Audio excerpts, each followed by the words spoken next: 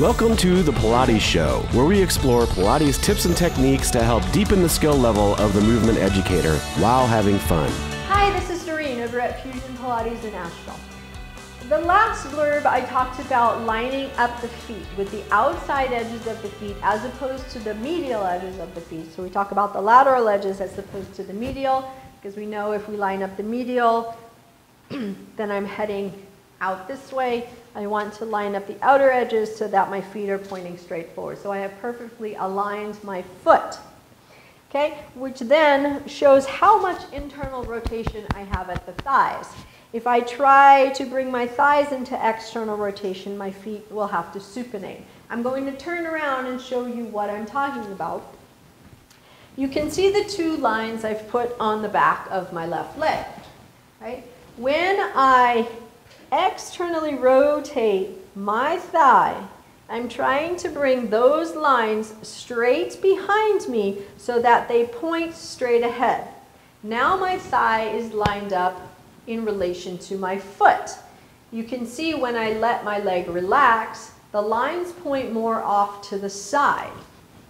What that means is my thigh is internally rotated. I am using the hamstring insertion points to line up. Obviously, I can't do it by looking behind me because then I twist with my pelvis and my lines would be off. So it's best if you do this with somebody else so they can look at your lines.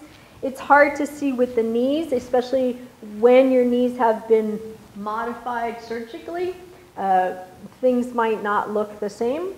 But I generally know how much I need to externally rotate my thigh. So when that happens, you'll see what happens to the foot, right?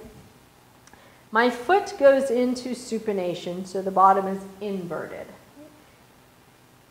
But my foot and my ankle and my thigh are now lined up, right? Then you say, okay, are your feet supple enough?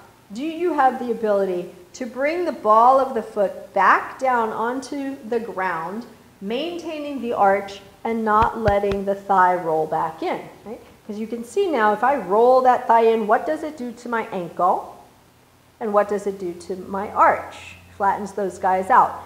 So I want to be able to externally rotate my thigh, keep my heel and my ankle in place, and bring the forefoot back down to the ground.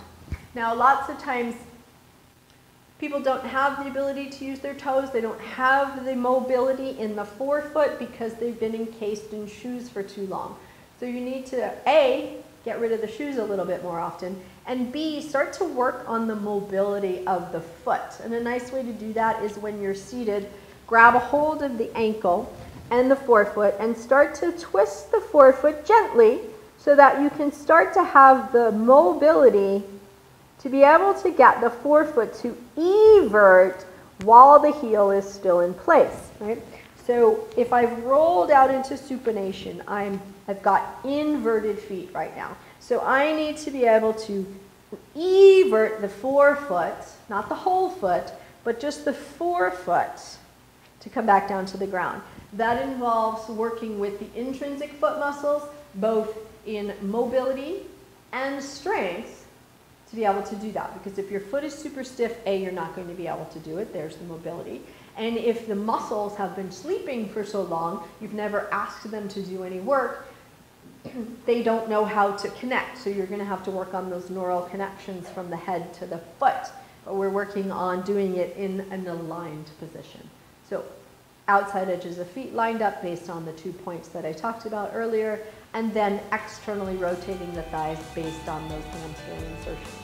That's it for today. If you have a different take on today's subject, or if there's anything you'd like to see covered in an upcoming episode, we'd love to hear from you. Comment below on Facebook, Twitter, or in the forum at fusionpilatesedu.com. See you next time, and never stop learning.